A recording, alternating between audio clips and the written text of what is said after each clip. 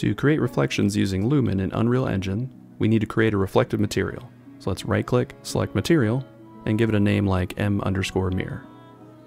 Then double-click the material to open it up, and hold 3 and click into the graph to add a constant 3 node.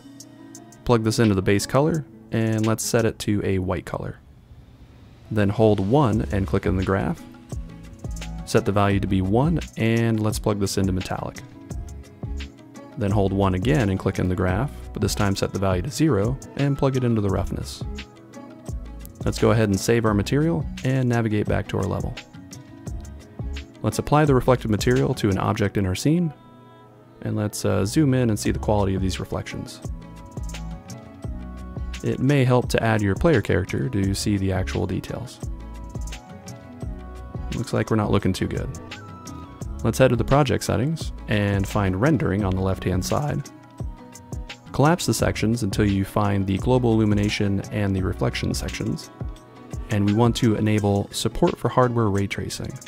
This will of course require caching, so go ahead and click yes. And then you'll have to restart your editor to apply these settings, which means you'll have to save your scene. With the editor restarted, let's go back into the rendering settings, and we're going to look at the hardware ray tracing in Lumen. Enable high quality translucency reflections and switch the lighting mode to hit lighting for reflections. Now let's go back to our scene and take a look at the quality. That looks a lot better.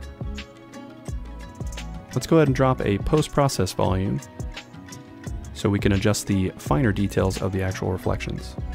With the volume selected, you'll want to scroll down until you find the infinite extent unbound, and you'll want to enable this so it affects everything in your level. Then scroll up to the Lumen reflection settings. Here you can adjust the quality, ray lighting mode, the max reflection bounces, and you can enable or disable the high quality translucency reflections in cases where you're working with translucent materials instead of opaques.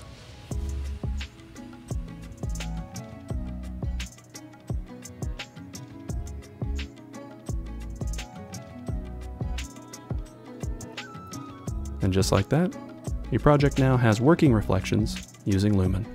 Enjoy.